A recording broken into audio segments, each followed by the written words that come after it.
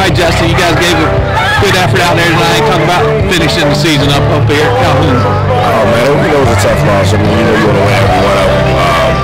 We went out here and played hard. A couple calls, didn't go our way. A couple plays, we didn't finish on. But that's part of football. Calhoun's got a great team, and they came to play tonight. What's the experience been like for you coaching this year?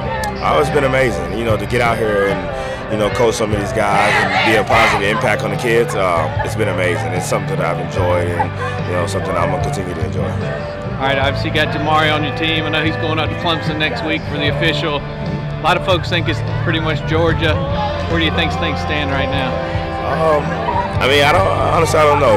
I think that's his decision. Whatever decision he makes, I think he'll be happy with it. And at the end of the day, I want the best for the kids. So if he puts on the orange at Clemson, I'll be happy. If he puts on the red and back at Georgia, I'll secretly cheer. I won't tell anybody else. But when Clemson and Georgia plays, vice versa, I'll cheer for him regardless. Looks like Clemson's on a path maybe again to the college football playoff.